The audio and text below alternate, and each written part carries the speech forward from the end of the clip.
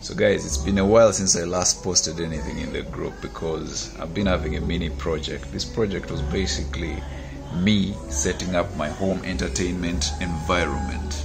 This is what they call a Proxmox virtual environment. It's basically, in layman terms, we're talking about a big computer that is housing 1,000 other computers. Anyway, the story started when when this guy died on me. This is where I used to store my movies. Like, I would sit at home. This is connected to my home network, and all my movies are inside here. It was like 2 terabytes. It died, and it died with all my movies. So I got annoyed and decided to go there. I grabbed a complete PC, put in 3 hard disks. This is one. This is, I think, around 500 GB. This is 2 terabytes. That is another 2 terabyte. And this is an SSD, which is 500 gigabytes. The one that is running the whole software. Then we added like 16 GB of RAM. The motherboard couldn't take more than that. And we installed a hypervisor. A hypervisor is basically a virtualized environment where you can install like more computers under it. For example, you have one big server, then under that server you have like little more computers under there. You can have computers, you can have backup servers, you can have storage servers, you can have, you know, all that stuff under one environment. So to cut the long story short, I'm running a hypervisor. Under it there is a computer which is basically a storage system that is called Truenas. As you can see, it's currently working. Under it I have all those discs. I've put on my movies and all that. Then under that I configured my Plex server. Plex is like Netflix, but only that this time the Netflix that you have, you can control it. You have all your movies. You don't need to be on the internet to access your movies. Practically everything is down there. This is the server now. For example, if I enter home right now after setting this up on my phone, as long as I'm on my home network Wi-Fi, I can access this and watch my movies like straight away. For example, here I just click this guy and he asks me to resume where I stopped. I can resume, or I can start from the beginning. Let me resume. How's that? So imagine that's on the TV, and I don't need to fight with anyone. When I want to watch my own things, I just go somewhere and sit with my phone or sit with my TV. But who am I going to fight with? I live alone anyway. So anyway, that is like what we are doing. If I'm to show you my list of movies that I have a setup here, I have movies, I have TV shows. I recently downloaded this guy Sanford and Son and the Jeffersons, so I'm going to be laughing the whole night.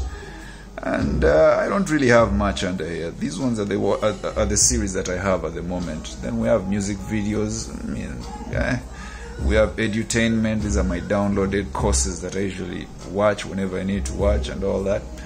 And then we have this one. I can't touch it. If I touch it, let's just say it's a porn. Yeah, it's what it is. So anyway, so that's what we have. My movies are extensive. I have a lot of movies. So this whole system, basically, it's going to work offline. So anyway, in a nutshell, it's working under Truenas. Under Truenas, this is where we set up our storage system. And even the Plex server, it's set up from there. For example, the Plex server, I just had to go to the plugins and install this. As you can see, the Plex is up and running. And everything is on a point. The mount points where all my data is, my videos and all that are all inside there. I hope this thing is zooming properly for you guys to see. Anyway, I know I've been harping on garbage. Most of you might not understand what I'm saying. What I'm saying is, in a nutshell, I've built Netflix for myself in the house. Okay? Those screens right there is the back end of this whole system. So, literally, we are running on Linux. That's what we are running on. Someone has to literally have a login to be able to access them. That's the Plex server.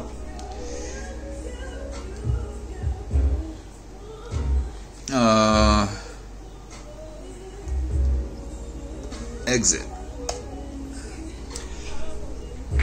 And if you want to see my media files on the network,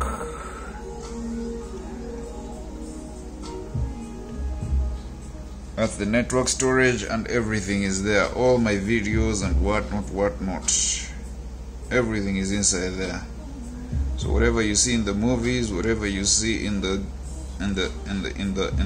music videos, the series, everything is inside here, as you can see. So when we go back to Plex, you can see all that, and all this can play within here. All you need to do is just download an app on your phone, on your tablet, on your TV, even on your computer, and as long as you're on the same Wi-Fi in the house, you can watch your stuff. Your kids can watch their stuff on their tablets. You can actually set up accounts here whereby you set movies for kids and you give them accounts, and those kids cannot enter your other areas. For example, me, I have this folder here. If I'm to open it right now, Facebook is sending me directly to jail immediately.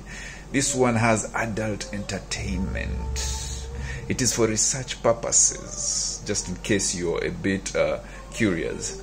But yeah, you can set up your accounts and movies for your kids and whatnot, and you give them a folder, and they can only access that folder according to the account that they put in their tabs, and it will be cartoons, or it will be educational material and all that, and you get them off the internet completely. So I've set up this system. It has cost me, the software itself is free, you can get it off the internet. Setting it up, it's your brain. The part where I've spent money is here, but it was not that much. It was not that much because these are toys, and I enjoy toys. That's what that's why I'm saying it's not that much.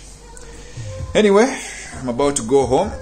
I'm done playing around in my small workshop. This should be fun.